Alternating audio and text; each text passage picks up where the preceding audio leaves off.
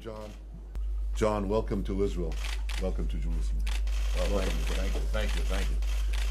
Well, Mr. Prime Minister, let me just say how happy I am to be in Israel. Our delegation is spent the last 5 days throughout the Middle East.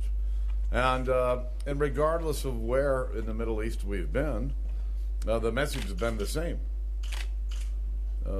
You can't continue to turn your eye away from the threats that face all of us.